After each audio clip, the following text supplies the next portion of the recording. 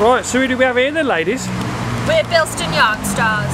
So what are Bilston Yarn Stars? Is it? I mean, we can just see a bit of your handiwork here. So what's it all about?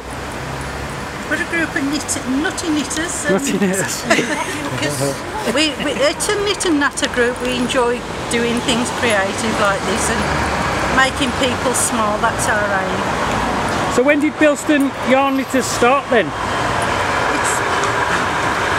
Oh, Leanne. 2 years ago. 2 years ago? Started because the town was entering the Bilston in Bloom competition, and we were asked to just make some flowers for the competition, and we've just grown from there. Yeah.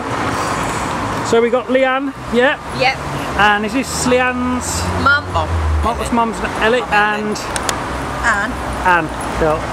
So what's the kind of reaction that you get? I mean, when do you do it first of all? Is it in the daytime? Do you come in the shade at night? It varies, doesn't it? Depends on when we're free. The group meets regularly at Holy Trinity Church Hall on a Wednesday evening about 6 o'clock. But when we get a project together, we just come at the evening and set it up. But mostly, we like people to see it the following day, so as they're surprised. So yeah, and surprise them in through the night. Yeah. So what kind of reaction? I mean, do you kind of, are you here to see the people's reaction generally? We've caught a bit of reaction today, but we like standing away from it to see what their reactions are, rather than being in the middle of it as we are at the moment, because that's a genuine response that we get to it, and it's a very great response. We've never had a bad response, have we? It's always been positive response, and if they walk past and don't respond and just smile, that's enough. That's enough. It definitely brightens up the town, definitely. And we've got flowers, we've got animals. So I understand there might be a few other targets that are on your list. Is that right? Yeah. So you're keeping those under wraps for the minute, but so word on the street is keep your eyes peeled and look out. There's always something coming up. And how long will this stay here for? Do you know, girls? If it's not moved at all, it could be about a month, hopefully. As long as the weather doesn't get to it too much. If it rains and that, and it gets saggy, we'll take it down.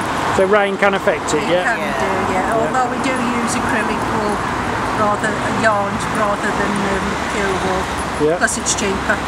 And have you ever had any feedback from the council? You know, have they ever said thank you, or yes, we like this, or? Well, it was originally the council that asked us to help for the competition, and they've always been supportive, haven't they? So what are your thoughts on public art, as in, well, not necessarily public art, but obviously we see a lot of graffiti around town.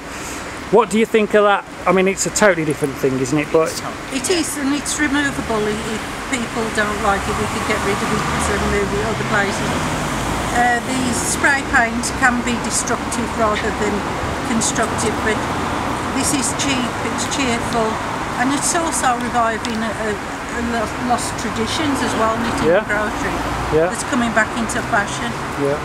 And like you say, once you've unknitted, unplugged and removed them, there's not even a trace of been here, is there? And we try to recycle as And we have asked, and the staples don't hurt the trees. we have made sure of that we're not hurting the trees or anything. And a lot of what is out now is from previous projects anyway. We recycle and reuse as much as we can, as often as we can as well, so that it's not wasted. And then larger pieces we'll put together and wash and make for blankets for the animal shelters or the homeless or things like that. We do things like that. Well, thank you, ladies. I shall look forward, and I'm sure the people of Bilston will, to looking out for any more of your future creations. Thank you, ladies. Thank you.